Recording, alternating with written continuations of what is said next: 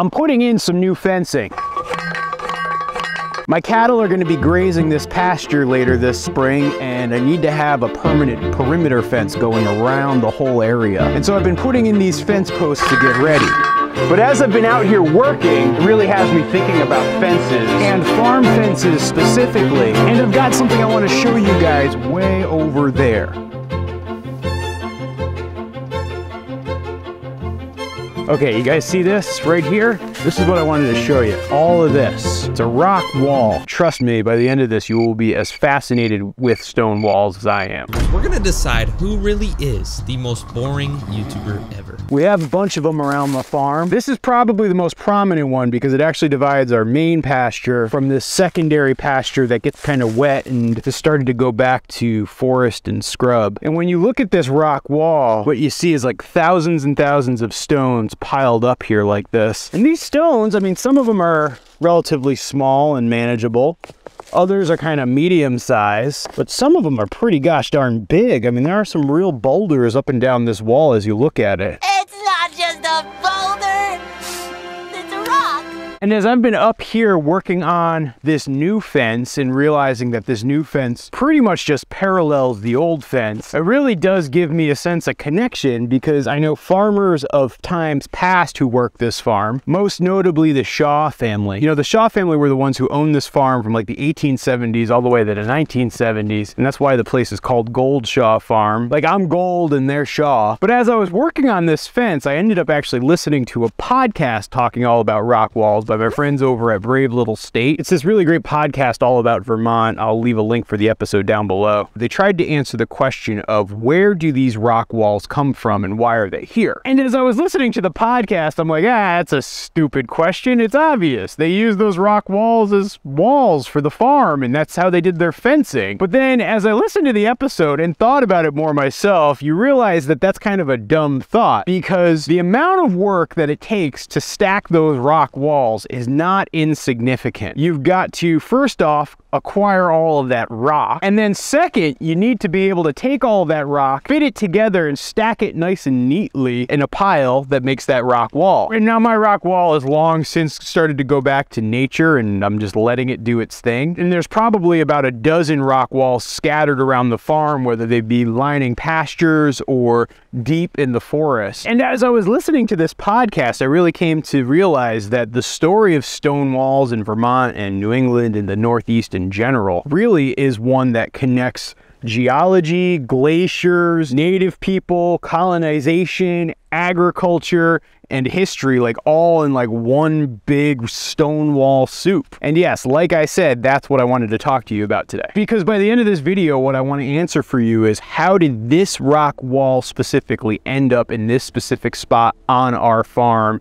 And why has it stayed standing for, I don't know, at least 150 years, but maybe even longer, probably much longer. And so it really starts about 13,000 years ago when glaciers started to recede from here in Vermont. You see, like if you date back, say 20,000 years ago, the spot I'm standing in right now would be covered in ice. And I'm not just talking like a usual winter snowpack. I'm talking about a mile thick layer of ice covering the spot I'm standing in now. But for about 7,000 years, that ice receded. And as that ice receded, what happened is it deposited rocks pretty much everywhere in this area. So yeah, I'm talking about this rock, which I don't know, I think is maybe quartz, or some of that granite over there, or some of those other gray rocks. I don't know their names. I am by no means a geologist, but the receding of those glaciers basically deposited those rocks all across everything that you see here behind me. And it was those glaciers receding that shaped the landscape here in Vermont. It's what gives us our mountains, which are really just the big rocks, and it created the erosion that makes our valleys and lakes and ponds and all that good stuff. And it scattered millions and millions of stones of wide varieties, shapes, sizes, and constitution all across the land. And now about 10,000 years ago, once all the glaciers had receded, humans started to come into this area and they started to explore it. In the the humans that were here are probably the descendants of the Abenaki. They mostly stayed around the river valleys and whatnot, and they would travel by boat up and down the river. They often traveled with the seasons in different parts of the region. Sometimes they had a little bit of agriculture and a little bit of fishing, but they did a lot of hunting in the forests here. And while they used a lot of these rocks for building things like tools, they didn't do a ton with them. They didn't move them.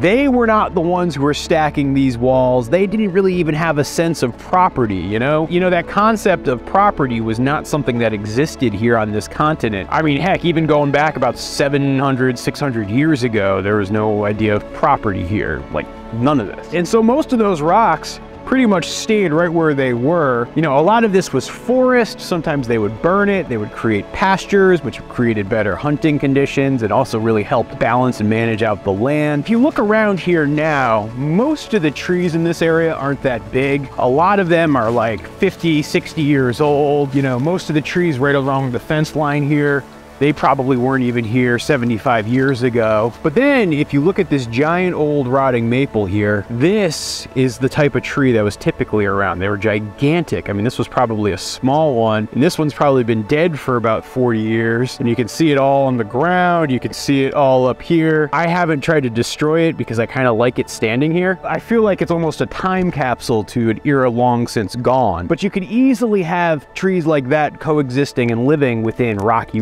soil. And in time, the trees would break down and turn into dirt. That dirt would then cover the floor and things would pile up. And as that process of decay would happen, it would create soil, which would help grow more trees and more plants, and it would bury these rocks deeper and deeper into the soil. And some of the rocks would be buried, some of the rocks would be poking up, and they would just stay here until golly, God, that one's heavy. And they would pretty much just stay in place until some Europeans showed up and brought two key things with them that ultimately led to the construction of these walls. Number one, they brought the concept of private property and the idea that somebody could own the land and like somebody had a field that was their field. But then number two, and probably more important, is they brought a heavier focus towards agriculture. And they were planting crops like oats and rye and wheat. They were bringing animals like cattle and sheep into the area as well and having them graze. They were cutting some of that grass and storing it as hay to feed the animals in the winter. But it's really hard to till a field when there's rocks scattered everywhere. And so in order to be able to till the field, they'd have to pick up all of the stones that were out there, and they would have to move them and put them somewhere. It's a hard life picking stones and pulling teats. And now, I don't know about you guys, but if you've ever piled up stones or collected rocks, you'll know that it is pretty hard work, and it's heavy, hard manual labor. And as they would be clearing a field, they would be looking for a place to deposit those rocks, and they would often use it as a way to delineate between different fields. But they also didn't want to go too crazy and schlep those rocks all over the farm. And so, for example, when they swept and dragged the field that's right behind me, they probably just all deposited those rocks right through here. Similarly, if you look at the tree line that's down behind that brush pile, there's another stone wall that was probably collected from that field that's right behind me here. And so they were essentially just taking the rocks and moving them to the nearest location, but doing it in a way where it wasn't just randomly dropping rocks in places. They decided to make it functional, and you could do something like pile them up and make a stone wall. And yes, on the tree line on the very other far end of this field, you'll find even more rock walls. But now this activity of picking up rocks and piling them up into a wall wasn't like a one and done situation. Like once you cleared this field, you could call it a day and you'd be done. You see, particularly here in Vermont, we have something known as frost heaves, which is when the ground freezes and thaws and freezes and thaws. That freezing and thawing action can often dredge up rocks and bring things up to the surface. That's why, for example, like when we were putting in the piers for our barn that we're building right now, we had to make sure that those piers were about 6 feet tall, and we buried them underground. That way it's rooted below the frost line and it won't be subject to those frost heaves. But every spring when you have frost heaves out on here on this pasture, and I see it today even, what you find is new rocks just being brought up to the surface. And so, for example, as the Shaw family was working this farm, I would imagine that every year picking up rocks would have been an annual tradition. And the rock walls would get higher and higher, and more of them would develop, and you're now left with the complex maze of rock walls that we have here in 2023 on our farm. And one of the things that's actually really interesting to me about these rock walls is how they use it to divide different fields. You know, if you look at a soil map of our farm, what you'll see is that the pasture that's directly behind me, that soil is a lot more muckier and clayer versus the soil of the field right here, which is like this beautiful sandy loam. It's like prime, like some of the best possible soil that you can have here in Vermont. And I'm almost certain that as they were clearing these fields and building these rock walls, they were using the rock walls to delineate between the different types of soil and the different types of fields, even if that's not how they would have described it if you had asked them back in, say, 1875. Now, before I listened to this Brave Little State podcast, I was definitely under the impression that, like, oh, that happened during the sheep boom, and when there was the sheep boom in Vermont, that's when they built all the walls, and they used those walls to contain sheep. But the reality is that that's not directly the case, but it's sort of the case indirectly. Allow me to explain what I mean. You know, a few years back, before I had moved up to the farm, but after I had bought the farm, I let some friends of mine who were local sheep farmers actually bring their sheep here, and they ran sheep through these pastures. It was a win-win situation, which helped me keep the pasture mowed, but it also gave them more grazing area so that they could hay their farm. And I remember they had sheep in the very spot that I'm standing in right now, and those sheep would easily be able to climb over rock walls. And while the rock walls deteriorated, so that probably made it easier, my impression is that a rock wall wouldn't really keep sheep out. But you can attribute a big part of the construction of these rock walls to the sheep boom. And by the way, if you're not familiar with the sheep boom, essentially in the 1800s here in Vermont, there was this massive boom and bubble of merino wool production here. Most of the mature forest was cut down and turned into grazing land. Thousands and maybe millions of merino sheep were starting to be raised here in Vermont. The state suddenly became 70% pasture and about 30% forest, even though today it's flipped around and it's now about 70% forest and 30% pasture. And massive tracts of land were cleared. When those tracts of land were cleared, it surfaced more of these stones and created opportunities to make more of these rock wall piling. And also remember, a lot of the farmers and settlers who were in this area, they were coming from places like Ireland and Scotland and England, where they are the wall building types to begin with. And a lot of those folks brought that craft of old world building of stone walls here to Vermont. And later in the 1800s, when the sheep bubble burst, a lot of the farmers here decided to shift from doing sheep to dairy. And that's how Vermont became the dairy state that it was up until the 20th century, but even now that's starting to shift away. You know, for example, our farm for pretty much the entire existence of the Shaws was a dairy farm. And even my neighbors across the street who rented the land in the 70s and 80s and even into the early 90s, they were running dairy as well. But now most of those families in this town have gotten out of dairy, and so it's kind of a dying industry. And what you have is this combination of either new forms of agriculture emerging on those old dairy farms, or sadly, they're just no longer farms, which I guess means you can pour one out for nostalgia. But I'd be careful about getting too nostalgic, because I know the question that many of you guys are going to probably have is, what am I going to do about my stone walls? And the answer is nothing. I'm just going to let them recede back into the earth and become nature. As you can see, I just let logs pile up and dead wood and grass and moss and lichens and like all of that stuff now covers this stone wall, and I continue to let it grow. Ironically, as I build my new pasture fence, it's taking the very same line that was created by that stone wall and using it. So the legacy of the stone wall is going to continue, but I don't think that the stone wall itself is going to continue. I mean, look at this tree, right? This entire tree sprung up